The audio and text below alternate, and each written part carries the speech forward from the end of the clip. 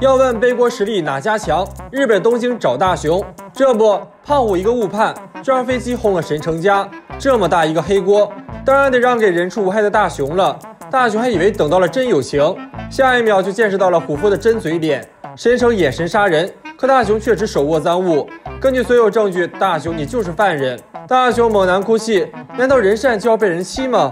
蓝胖子更是化身战斗模式，要把大雄背的这口黑锅加倍的还给虎父二人。蓝胖子拿出落汤鸡符，别看这破布平平无奇，却是未来的甩锅神器。可大雄生怕又被报复，但蓝胖子此时怒火正旺。两人来到客厅，蓝胖子一口一个，两口一双，独享了招待客人的美食。老妈买菜回来，正好撞到案发现场。明明犯人就是眼前的秃头怪，可披风一上大雄身，大雄就成了偷吃独食的犯人。就算大雄指着蓝胖子脸上的犯罪证据，老妈也选择视而不见。这就是甩锅神器的厉害之处。在披风取下，老妈这才看到蓝胖子脸上的证据。大雄虽被冤枉，但同时也看到了复仇的希望。两人来到街上寻找目标，首先发现了小夫的身影，两人跟在身后伺机而动，要出手就要一击毙命。路边的大叔正为无良司机乱停车而恼火，蓝胖子果断出手，披风上身的那一刻，小夫竟成了无良司机。小夫都惊呆了，我一小学生哪里来的驾照啊？啥？你还无证驾驶？大叔拉起小夫的手就要送进局子，蓝胖子赶忙打圆场。小夫虽没看懂，但还是道了歉。小夫之仇已报，接下来就是胖虎了。胖虎正在公园里进行化缘，大雄两人只好等时机。好巧不巧，黑帮大哥被打成了猪头，这时机不就来了？可大雄出手必有意外，媳妇儿成了背锅侠。看着媳妇儿大白天被人调戏，大雄就要英雄救美。一个神来之手，蓝胖子惨了，被吹成了葫芦娃。第一局对抗，胖虎胜，蓝胖子不能被白揍，拿出无线电话就要跟大雄兵分两路，要加倍还之。大雄在空地没找到胖虎，倒是让蓝胖子在胖虎家门口堵到了人。看着胖虎骑车出发，蓝胖子拿出电话及时通风报信。大雄拿着披风站在路口要守株待兔，正巧遇到被涂鸦的愤怒大叔。此时胖虎正骑着小车缓缓而来，大雄瞅准时机，可惜尴尬了，披风挂了东南枝。1米高的大雄好不容易取回披风，却意外上了自己身，成了乱涂乱画从我做起的熊孩子。大雄属实心累，大叔是个狠人，就要体罚大雄。岂料胖虎突然杀到，竟把大雄夸成了三好青年，还要与大雄共患难。大雄超感动，胖虎啥时候成了别人家的孩子了？可大雄高兴得太早了，大雄动手，胖虎只动嘴，被人卖了还要替人数钱。大雄脑子缺根筋，竟把胖虎说成了老好人，决定要放胖虎一条生路。春风道出了事实，乱涂乱画之人正是胖虎。大雄两人彻彻底底的悟了，要想跟胖虎的战斗进行到底，跟着胖虎来到送货地点，可却不知应该甩什么锅。反正先拦住准没错。蓝胖子刚要动手，就被小偷误伤，披风落到了3人身上。这披风不能自己取下，3人只能逃。警察追平民都给小偷看呆了，3人速度再快也跑不过4轮的，被前后夹击。看着3人被逮捕，小偷都表示看不懂了。不要走开，下集更精彩。小伙伴们经历过台风吗？这不，台风找上大雄了。可蓝胖子需要出门嗨，因为台风中含有强大的能量，一下子可以发几10年的电量，这可是天上掉钱，守财猫可不会放过。大雄的智商显然听不懂，蓝胖子拿出台风捕捉器，让机器在风中自由飘荡，藏风箱上的数字不断跳动。蓝胖子恨不得台风来得再猛烈些，仿佛听到了蓝胖子的心声，台风越来越猛。一时间，日本上下灾难不断，依然坚挺的唯独台风捕捉器。第二天，台风虽已退去，但门前依然还有台风的影子，而台风捕捉器也满格了。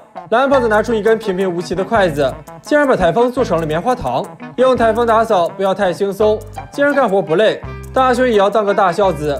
但一份台风很快就用光了，此时主妇犯起了愁，洗衣机竟然坏掉了。蓝胖子也想当个大孝子，把台风扔进洗衣机中，这就帮老妈解决了大难题。老爸的吹风机又坏了，不能畅快的洗剪吹了。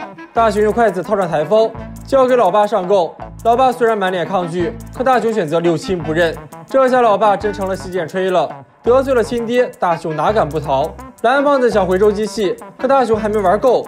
蓝胖子选择无视，友谊的小船说翻就翻。大雄口出狂言，就把蓝胖子叫狸猫。受此奇耻大辱，蓝胖子松开了小援手，误伤了自己的小短腿，身上的疼痛没能让蓝胖子平息怒火，反而动起了手。此时不逃，更待何时？蓝胖子轻轻一吹，大雄还以为蓝胖子没本事，可下一秒就及时爆，大雄要反击，可蓝胖子反手就奔着手刹而去，反倒误伤了自己，摔得再起不能。岂料大雄适应力极强，竟把台风变成了自己的铠甲，潇洒的出门就要跟虎夫正面刚。顿感大事不妙的蓝胖子只能找到当事人通风报信，可小夫怕大雄，那就不叫小夫。大雄觉得自己无人能敌，就遇到小夫前来送人头。第一回合战斗正式打响，小夫被送上了天，与乌鸦齐飞舞。要不是下面有棵树，小夫就得领盒饭了。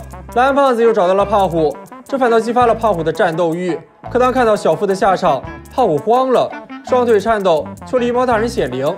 蓝胖子只好拿出台风探测图，这道具太先进，看着危险即将到临，胖虎脚底抹油跑了。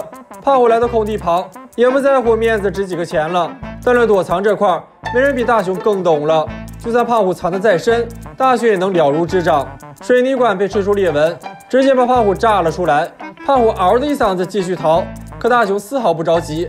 胖虎刚有躲好，就被静香的一拍吓成了惊恐的小学生。静香都惊呆了，危险再次靠近，胖虎一口气跑上了千层台阶。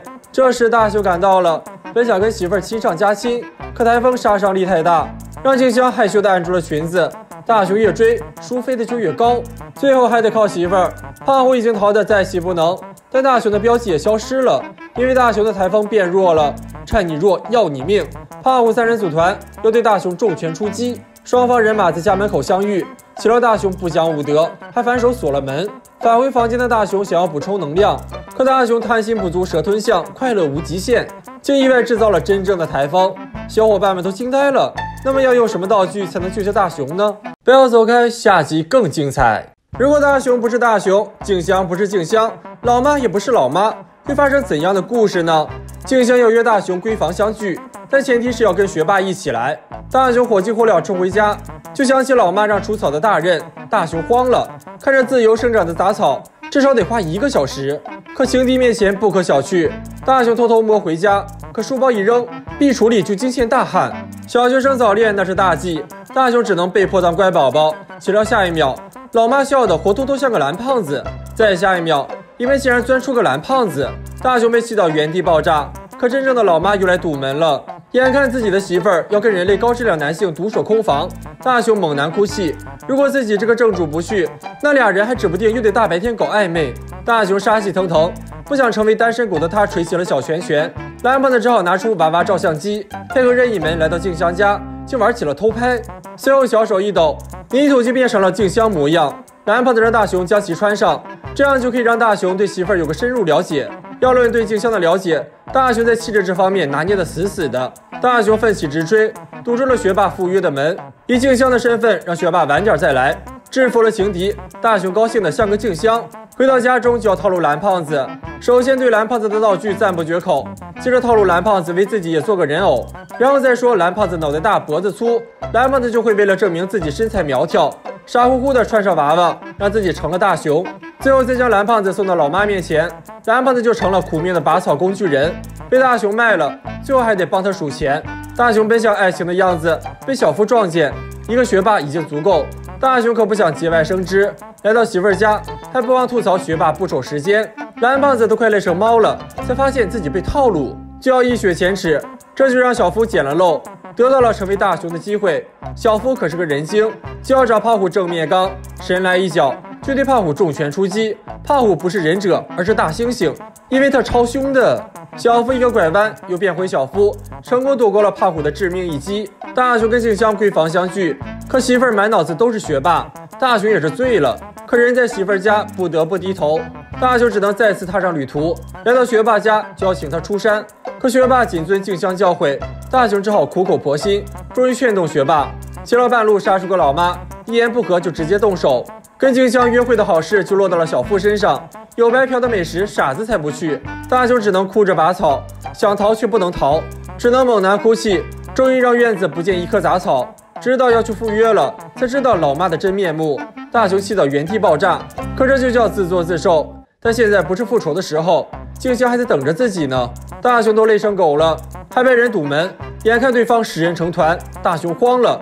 小伙伴们毫不客气，拳拳要人命。大雄被锤得莫名其妙，终于到了媳妇家门前，又遭遇终极 BOSS。胖虎可不管这算不算欺负弱小，直接动了手。